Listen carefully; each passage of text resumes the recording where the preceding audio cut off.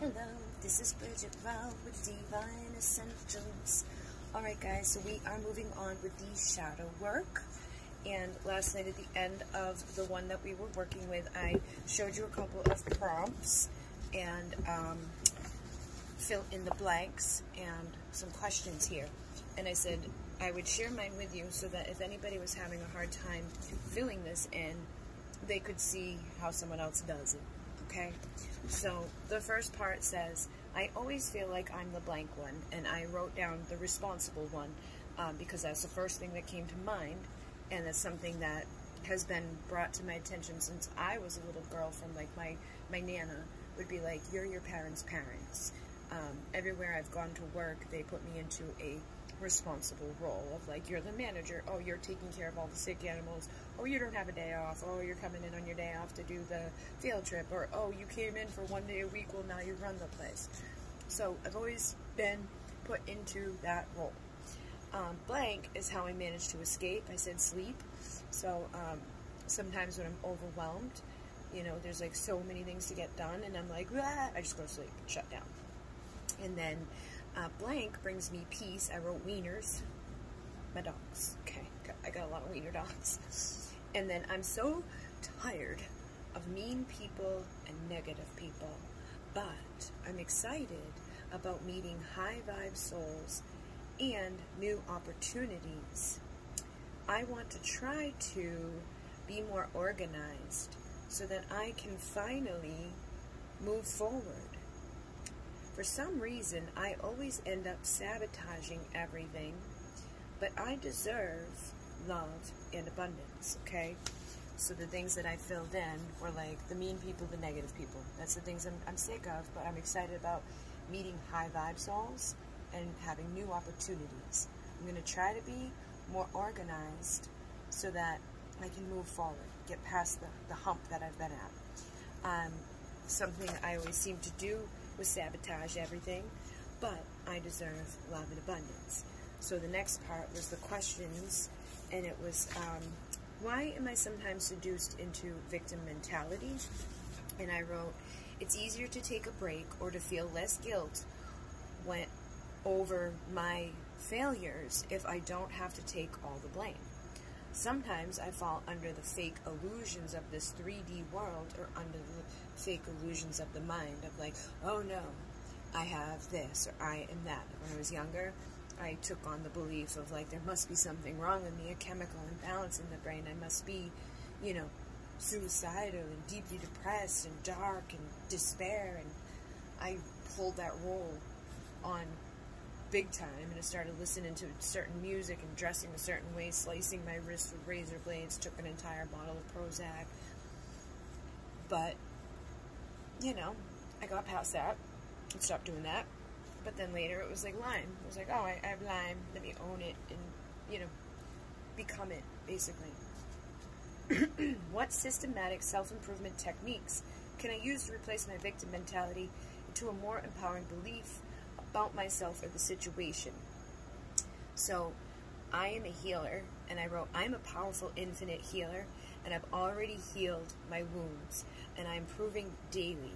So by me showing up daily to basically, like I say this to people, I'm like, if you put your best foot forward, like if you know that, like, if I'm going to record something for my YouTube channel, or I'm going to get dressed up for work, or I'm going to put makeup on to do this thing that I want to be able to look my best, be my best for, then I should be doing that every day so that I'm always being my best self, so that eventually it's just second nature for me to always be my best self, and I'm always being that, I'm always feeling that, I'm always putting that forward, so that's always going to be there, continuing to evolve and continuing to improve.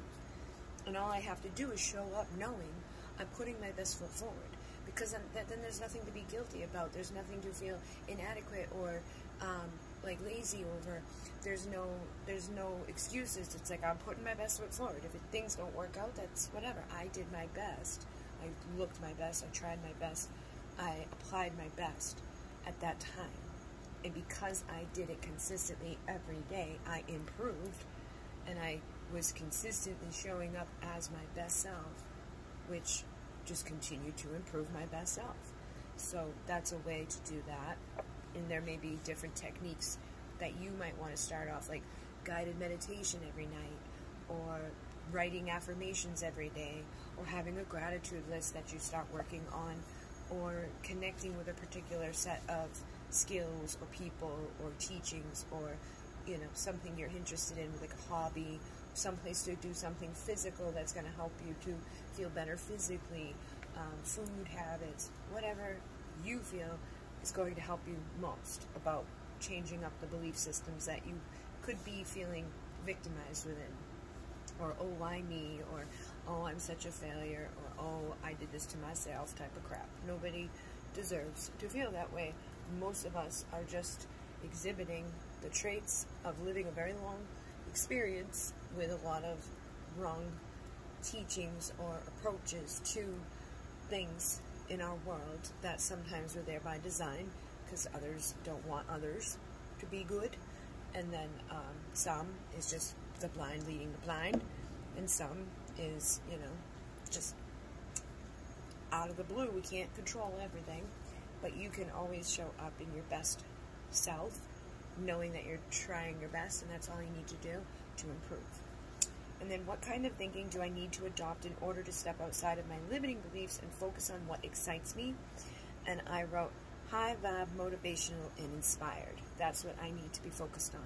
So if there's people bringing me down, or there's energies that are kind of difficult, or there's, patterns coming up, or certain behaviors that are like, triggering me or upsetting me, instead of engaging in that or prolonging that or keep inviting that to return, I would remove that so that I can have the motivation, the inspiration, the high vibration, the self-care, the self-love, and the self-talk that is necessary to heal.